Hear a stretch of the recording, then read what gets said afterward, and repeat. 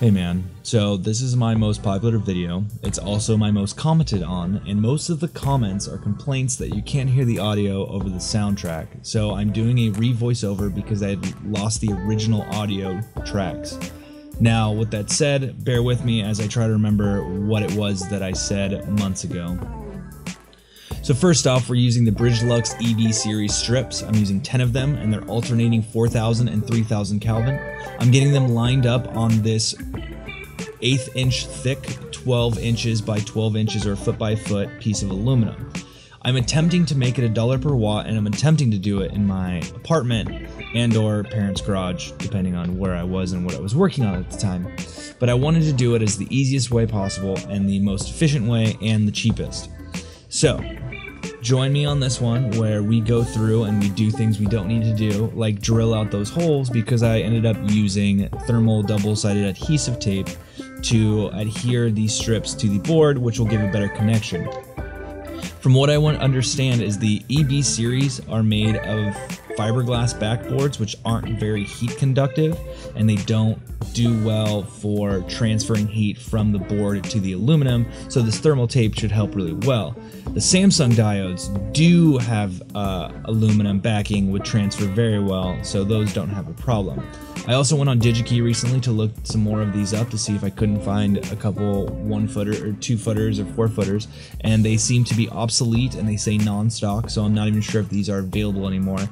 Plus, the Samsung diode just came out with the LM301Bs, which seem to be better than the old whatever it is. So time's moving really fast and keeping up is pretty difficult. But as you can see, I just put the thermal tape on and I must have flipped around the board because I put it way too far to the left side of the screen. So I had to pry up the last strip and move it over. This made me feel pretty confident that the double adhesive thermal tape was doing its job very well. It was very difficult to get off, and I'm happy to say that I don't need to put any screws in because that stuff holds very well. Now I just cut short lengths of wire, 18 gauge, that I had laying around, and then I'll strip the ends and then make a U and stuff them inside. I want to keep my stuff clean, so I clean up periodically as I go through because, you know, what is it, a tidy mind is a happy mind, something like that. Anyways, so I just go through and strip the ends, and then I'll go and stick them in a U shape from daisy chaining each strip to the next one, and then connect the two ends of the drivers, positive and negative, in conjunction. The tool I'm using is just a flathead needle nose thing that my girlfriend used for jewelry making. It makes it super convenient, and I'm super glad to have that piece because I've used it multiple times now, and pushing into those mold connectors makes it very easy. Something I do want to make a comment on is a lot of the stuff like the wire and the potentiometers, even the Wago clips, will be very expensive up front when you first buy them, but you're buying packs of 5, so the more builds you do, the cheaper it's going to be over the long run. Like, I didn't have to buy any potentiometers or any wire because I had them from the last build that I did. So that's something to remember, is when you build, the more you actually build, the cheaper it becomes because the more stock you'll have. So I just measured out the driver so that I could just put it in. The driver is kind of like an odd size, so I always have to tilt it or get it between two of the holes, because the strips have areas where you're supposed to drill out so that you can mount them to get a really nice, clean, even distribution of pressure between the boards. And so that's essentially what I had to aim for, which is why the driver is kind of tilted, because it's not exactly the same size. I also used the nylon washers to raise the driver above the board because I wanted space between the board and the driver, because the driver will heat up too, and so will the board, and I don't want them to cause extra heat in that area. I thought having some space so that air can flow between them would make it very easy. These AC connectors are another example of something that you have to buy in packs. So you buy like 2 of them or 4 of them or whatever it is, and so the first time you buy it, it's kind of, yeah, it'll be, you know, another price tag, but the next build you do, you'll have another one of those that you don't have to buy. And all they are is a gland fitting that screws into a main piece that you then screw both wires into, the wire lead from the driver and the plug, and you just match the wires. Use a micro screwdriver and just screw in the little bolts to hold the wires in.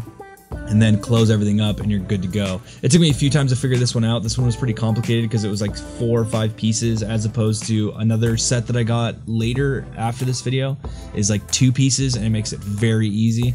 I will probably not use these ones again, so be cautious about what AC connectors you use, but they are IP65 waterproof and they make a really nice clean finish. And they're removable. I really like them. I will continue to use them through a lot of my builds to put on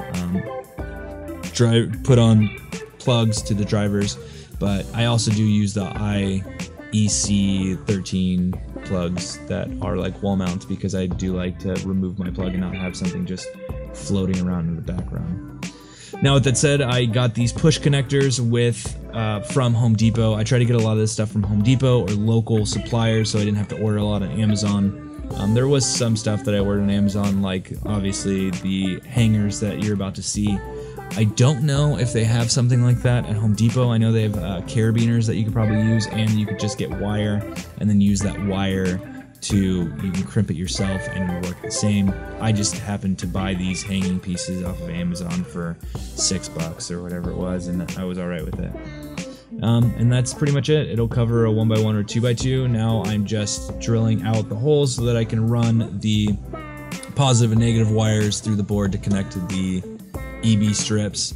I also want to put rubber grommets in because I don't like running wire through aluminum, because it'll like essentially chafe it, and then it'll strip the insulation, and then you'll have a live wire touching aluminum, and then you touch the thing and then you burn yourself, and great job, you're dead. So I tried not to do that. I use a potentiometer, 100k ohm. The way that I learned is 100k ohm for one driver, and then you divide 100 based on the drivers that you have. So 2 drivers is 50k ohm, 3 drivers is 33k ohm, 4 drivers is 20k ohm, or 25k ohm, 5 drivers is 20k ohm, and so on and so forth. So you can do multiple drivers, all connect to one potentiometer, as long as the potentiometer is rated for that.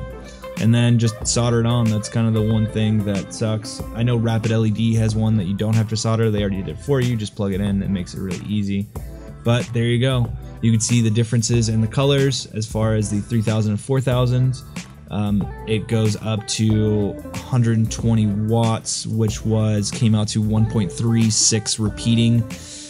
Not exactly what I wanted, a little more, but I will take it. It was pretty decent, and I'm happy about it. So, with that said, remember guys, grow it funky and keep it fresh.